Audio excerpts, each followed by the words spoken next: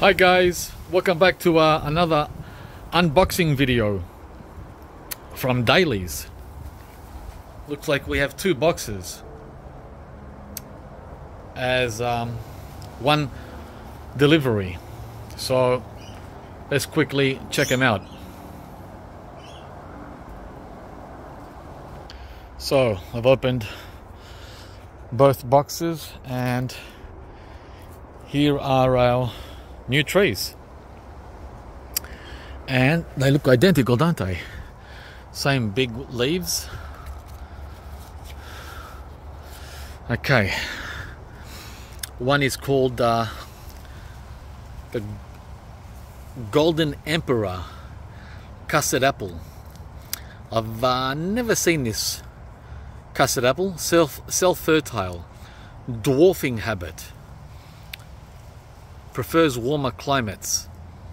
Okay, well, it's a new release, so we'll see how we do with the Golden Emperor custard apple Atemoya. These are Atemoyas, both of them, and this one with the extra large leaves, look how big they are, they're whoppers, is a Hillary White custard apple, a strain of Pink's Mammoth. So something between Pink's Mammoth and African Pride. I've never seen a Pink's Mammoth for sale. I'd like to have one of those too. I've seen them in far north Queensland.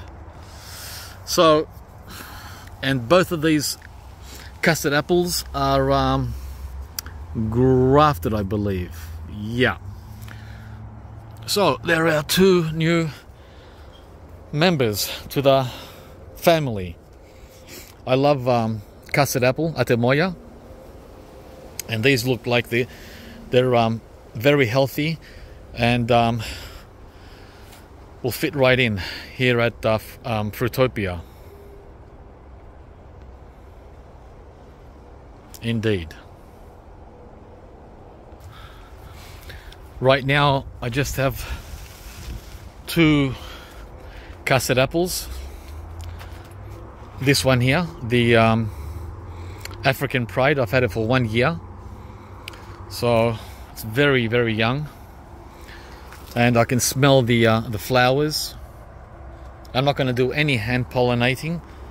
I tried that for the last 10 years on this cherry moya, which is almost touching the Atemoya, and I've had no success with hand pollinating, so I just let these guys pollinate themselves at the end of summer.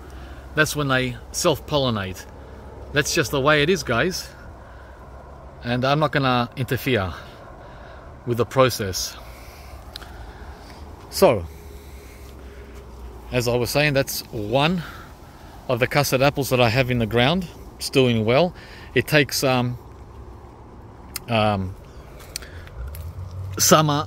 winter just fine here in Melbourne.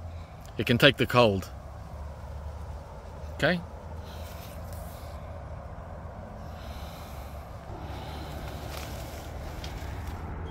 And then, so these are the new ones here. Oh, I also got a fruit fly net from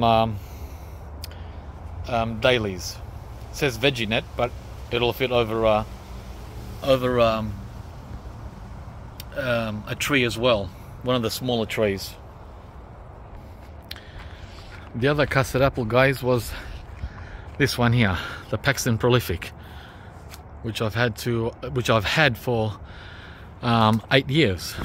Yeah, and it's finally shot up some height at 2.2 meters. So this one has done really well, especially in the last 3 years.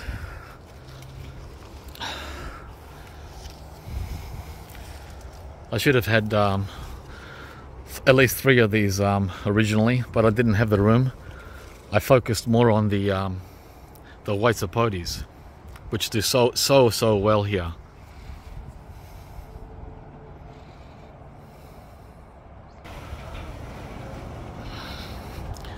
So that's the video.